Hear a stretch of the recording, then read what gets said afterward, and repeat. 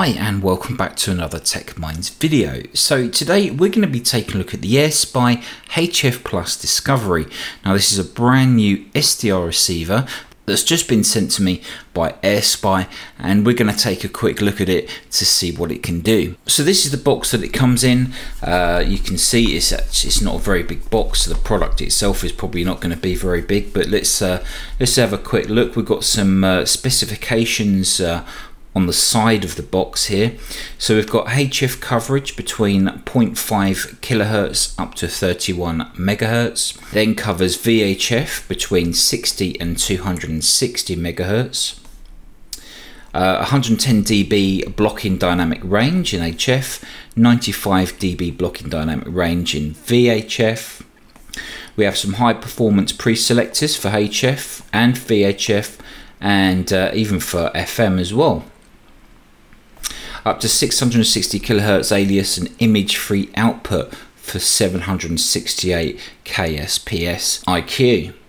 Now it also has 0.5 ppm high precision low phase noise clock adjustable to 1 ppb. So there you go, I've read the specs off the side of the box. Now what's also on the box on the other side is a block diagram. This is quite interesting because I don't see other manufacturers doing this, but this is I always find these quite interesting. They're pretty much always sort of very similar, but as you can see here, we've got the antenna coming in. We have a high pass filter, then we've got 3 low pass filters for the different bands.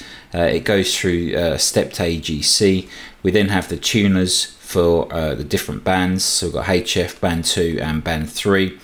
Through an IF amplifier and filter. Through here it says a complex ADC, analog to digital converter, 18-bit DDC, then the mic controller, then obviously off to your USB connection. So let's take a look and see what's inside the box.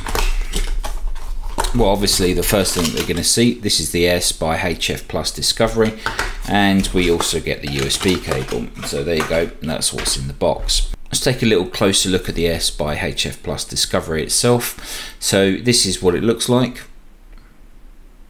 You can see it's quite a small SDR receiver. It's got the information about the product on the top.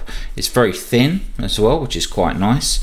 On one end we have the USB connection, so this will be using this cable off to your computer. And then on the other end we have obviously the SM8 female connection, which is where you're going to plug your antenna. There's a couple of little holes here. Now I know that this one here, this is an LED, like a status LED, to show that it's getting power. Anyway, let's go ahead and just plug this in. First thing I want to do is just put an adapter on.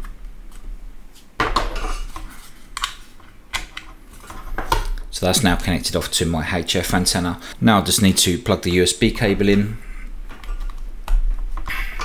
and there we go.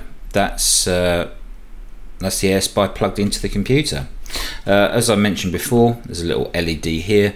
It's kind of showing yellow on the video, but it's actually kind of orangey amber kind of color. And that's it. That's connected.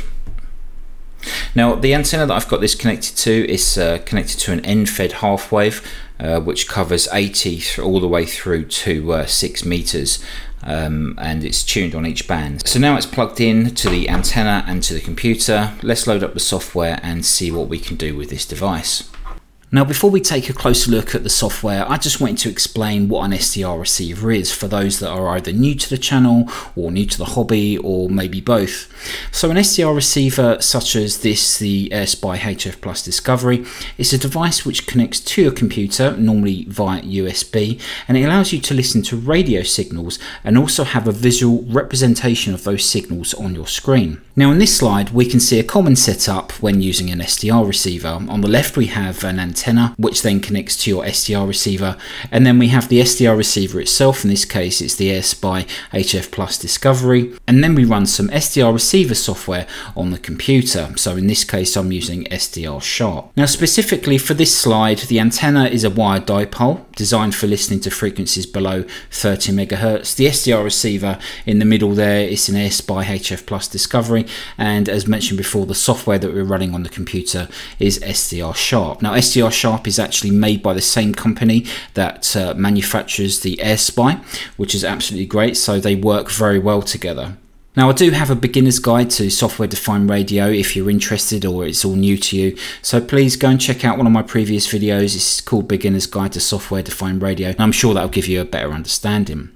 Okay, so let's go ahead and have a little look at SDR Sharp and see this Airspy HF Discovery in action. So once you've got your Airspy HF Discovery plugged into a USB port, you've got an appropriate antenna, load up your SDR Sharp software, and we're going to need to select the source. So over in the top left hand corner of the screen, you will see a little source tab. Click the drop down and you should see Airspy HF+. Just select that, and then what we're going to do, we're going to click the little play button just above, and that will then start the SDR Sharp software communicating with your Airspy HF Discovery. Now, the receiver within the HF Discovery is extremely sensitive, and that's because it has a whole new improved architecture. Now, if you want to know more about this, then you can go over to airspy.com, have a look at the HF Discovery dedicated page, and you'll be able to find a whole load of really interesting information about what they've done to this particular product.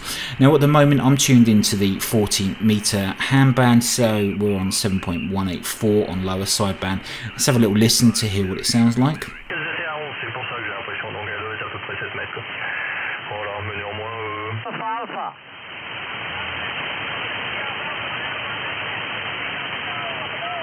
Signo una abraçada molt forta, gràcies.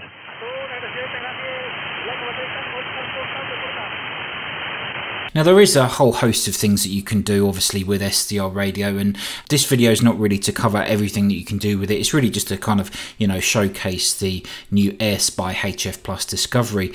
As you can see on the screen here, we're just doing a quick demonstration of decoding some DRM. So it's a digital signal on 15.144 megahertz, and using a program called Dream, I'm outputting the audio from SDR Sharp and chucking it into Dream, and Dream is decoding it.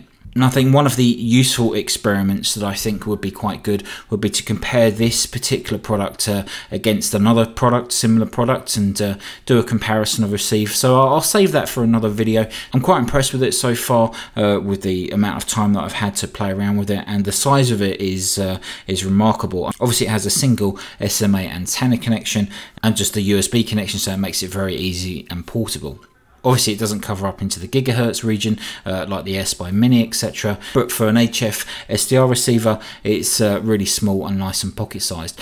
Anyway, if you like the video, please don't forget to like and subscribe. You can also check out my Twitter page. I'll leave a link down in the description where you can go ahead and follow me. I'm looking forward to playing around more with the HF Discovery, and hopefully we'll get some more videos and do some comparisons so that you can see. Anyway, have a great rest of the day, and I'll see you in the next video.